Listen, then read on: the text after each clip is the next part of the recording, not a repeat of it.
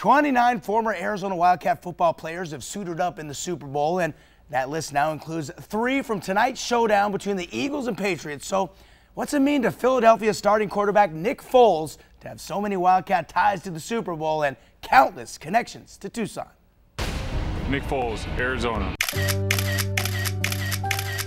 It means the world. U of A is obviously really close to my heart.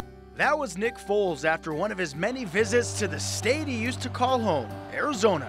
And the Super Bowl starting QB for the Eagles has even more reasons to continue visits to our state and the Old Pueblo. I get to see a buddy of mine who I know who's put in genuine work. Yes, Tommy Romano, Catalina Foothills assistant basketball coach and current teacher at Calabasas Middle School in Rio Rico, grew up with Nick Foles and hooped it up alongside of him at Westlake High School in Austin. Describe the energy you have, the excitement you have when you hear Nick Foles associated with the Super Bowl, somebody you grew up with. The biggest game, obviously, that football has, it's awesome. He deserves it, is the first thing I'll say. The type of competitor he was. You know, you read about certain types of kids in mythical stories or whatever. He was that guy. Whatever the it factor was, he had. And I'll put it this way, he was the type of teammate you just didn't want to let down. You know, all the guys rallied around him.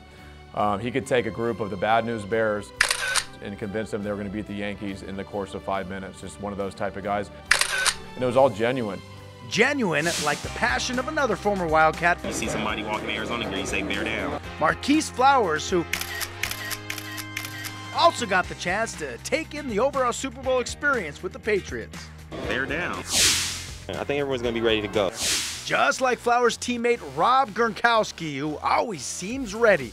This Super Bowl Sunday, the Gronk avoided the drama of his appearance in 2015 right here in Arizona against the Seahawks, where he got into a bit of a brawl. Afterward, I caught up with the Gronk, and the former Wildcat proudly proclaimed his allegiance to the U of A. Hey Gronk, what's it mean to win where you went to college in the state of Arizona? Just had to finish it off, you know? Bear down, right? Bear down, you know it. Yes, you do. Bear down, Arizona. From Rob Gronkowski to Marquis Flowers to Nick Foles, there's been 29 former U of A Wildcats in the Super Bowl. Bear down for what? And even Eagles special teams coach Dave Phipp was a Wildcat walk-on in the mid-1990s.